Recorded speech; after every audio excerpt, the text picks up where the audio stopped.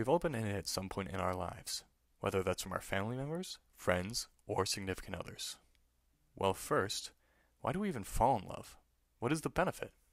Love has an evolutionary basis and was initially developed in primates, including humans, so that relatively helpless young offspring would bond with their primary caregivers, giving them a better chance of surviving to adulthood.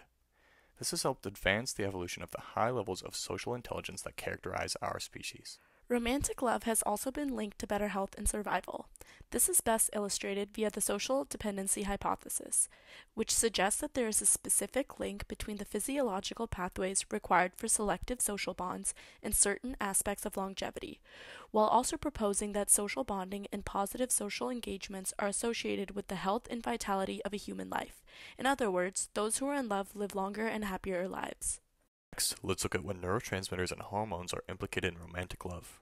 The primary neurotransmitters are dopamine and serotonin, and the primary hormone is cortisol. These are involved in each stage of romantic love, from first falling in love to falling into an everyday routine with a partner. However, the levels of these change throughout the romantic relationships. In the beginning, when a couple first falls for one another, chemicals associated with the reward circuit flood our brain, such as dopamine, that induce an experience similar to the euphoria associated with the use of cocaine or alcohol. This has been confirmed using imaging studies which show high amounts of activity in the ventral tegmental area and nucleus accumbens, both of which are structures associated with the reward pathway. Levels of the stress hormone cortisol increase during the initial phase of romantic love to help our body handle the new stressors. As cortisol levels rise, levels of the neurotransmitter serotonin become depleted. Low serotonin levels lead to obsessive compulsive love that many new couples feel. The reward pathway is still activated as relationships proceed, but the constant craving and desire felt early on begins to wane. If love lasts, the relationship calms down, as the love and passion is still present, but the perceived stress felt by the body passes, meaning cortisol and serotonin levels return to normal, while dopamine remains high. Other specific hormones associated with love are oxytocin and testosterone. Oxytocin, a hormone which is released when one is in love, is implicated in defending against some of the hallmarks of aging.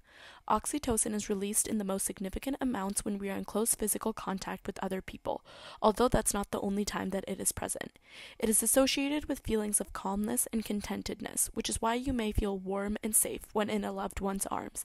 Testosterone affects sex drive, while dopamine, also known as the pleasure chemical, spikes with intense physical contact. Lust, an important part of romantic love, stems predominantly from the hypothalamus, a region of the brain which also controls basic desires such as hunger and thirst. The hypothalamus is closely tied to the autonomic nervous system, which controls our heart rate and how fast we breathe.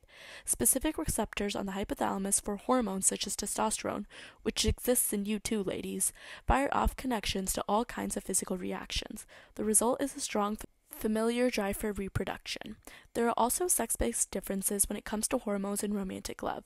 We found that women in love had higher levels of gonadotropins such as FSH and LH and lower testosterone levels when compared to single women who were not in love.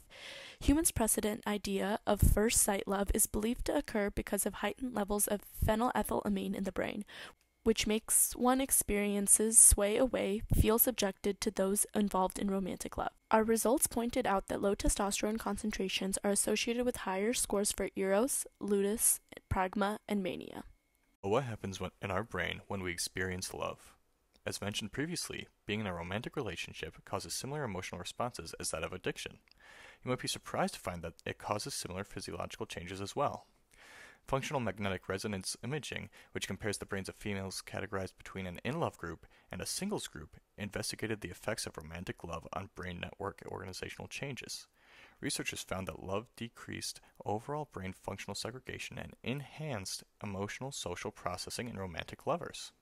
In another study, participants in romantic relationships were randomly assigned to reflect on their partner, a friend of the opposite sex, or their morning routine.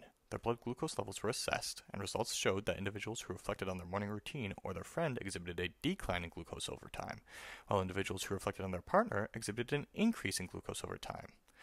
And individuals who reflected on their partner also reported positive effect following reflection, indicating that this physiological response reflects eustress. This shows that even thinking about the person you love can cause physiological changes. To recap, being in love causes physiological changes, changes associated with hormones, and even changes associated with neurotransmitters. Thank you for watching our video.